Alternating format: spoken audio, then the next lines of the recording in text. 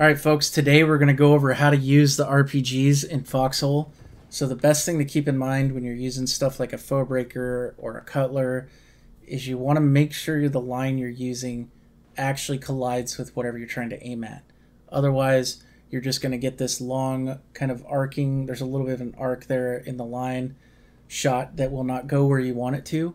So if I show you here where I've kind of got the reticle over the pillbox but the line's not colliding, it'll go right past what I'm shooting at and hit something important like a crane.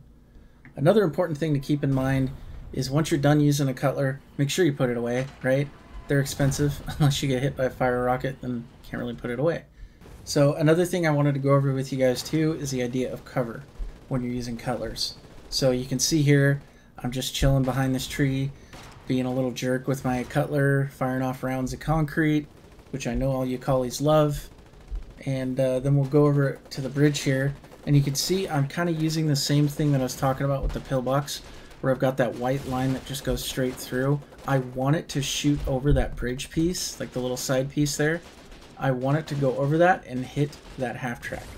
So if you can keep these ideas kind of in mind when you're using RPGs, it'll help you guys out a lot. And I hope this one helped you guys out. Alright, so that's it for cutlers. If there's anything else I could have added or anything else you guys want to see, just let me know. Take care.